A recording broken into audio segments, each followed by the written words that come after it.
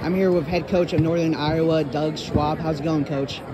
It's going all right. I mean, we had another opportunity to watch our guys compete in multiple high-level matches. I mean, we went to Las Vegas tournament, which is a great tournament, and we definitely made some improvements. And that's really all we can ask. How much ground can we cover from now until the end of the season, and really how much ground can we cover from tomorrow to next week. Those are the things that we're trying to do.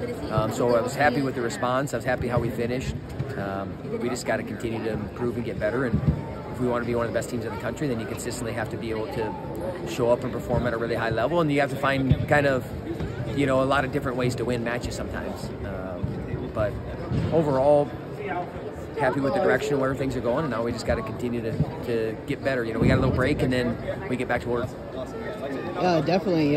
Big 12, pretty tough conference. What are you really looking forward to in this second half?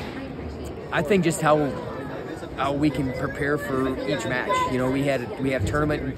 Some of those guys wrestled 6-7 matches, in a couple days, and can we be prepared from the first whistle of one match, and then wrestle through a whole match, and then be able to be consistent, I guess, really over time. And that's really what we're trying to be able to do. But I'm excited for these guys to get a little bit of break, get to go home for a little while. We've trained and put a lot of good training in, and then we'll come back, and we don't have school for another 3 weeks, and we'll be able to train and hopefully cover a whole lot of ground as a team, and have a great second half of the year. The collegiate duels, what do you think about an event like this? Duels, I love duels. It's just different from a team aspect. I mean, obviously, I wasn't watching the other match, but to think that they're going to pin, multiple guys in a row, and I mean, I think you end up pinning 3 in a row, right? Yep. So I mean, whoever thinks that's going to happen, I think it's exciting because there's momentum, and I think it's probably the best way to package our sport. From a fringe fan, I think it's easy to understand, and there's so much excitement, so many up and down, so much, I think, thing that if you're a fan of the sport, it's really easy to get in behind. I know Frank's tried to do this. We've moved around a couple different places. This was by far the nicest, the nicest place, the best accommodations that we had. And obviously this is a great this is a great arena. I love the area. As long as they have it, we'll continue to come back to it because heck, we got to wrestle two top 10 teams, so you can't beat that.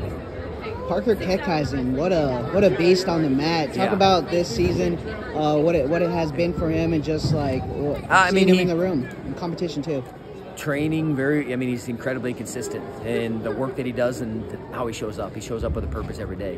And he's still battling through some things. I mean, he's human, and he's trying to figure out how to manage his emotions better and be able to control those things. And the only way to do that sometimes is to get out in the competition arena. I kind of said we got to put ourselves in the fire sometimes, and then you got to see how you react to when you get put in the fire. And he's, man, what a great leader for our team. I mean, obviously competing at an incredibly high level. He scores a ton of points, and man, wrestles through everything all the time. Man, he had a tight match. You're going to have tight matches sometimes. This is college Division I wrestling. I mean, we get used to where he's getting bonus points almost every single match, but that's a testament to him and his training and the high level that he performs at consistently.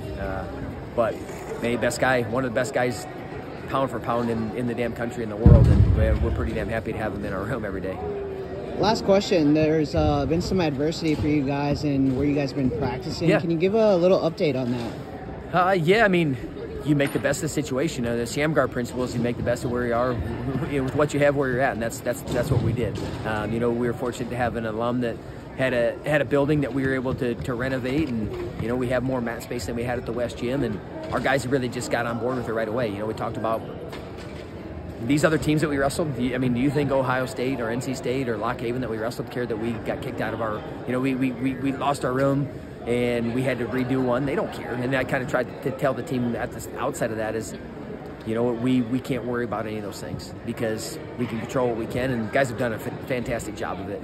I think hopefully it just illustrates that we'll always find a way to make the best of the situation, and we're not going to make excuses because it'd be an easy thing to do, right? Well, we had to deal with all this stuff. Like, none of that matters. We got mats, and we have a group of guys that are bought in and believe in what we're doing, and that's all I can really ask for.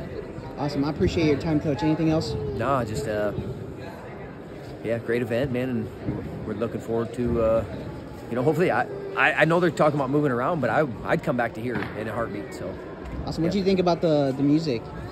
Well, you know, interesting. I know Eli. I've known him for a long time. You know, his dad coached me at Iowa, so I thought awesome. I mean, something when you come to Nashville, it seemed like it's the right and fitting thing to do. So no, I love it. It was great. Awesome. Thank you, Coach. Yeah, appreciate it, man.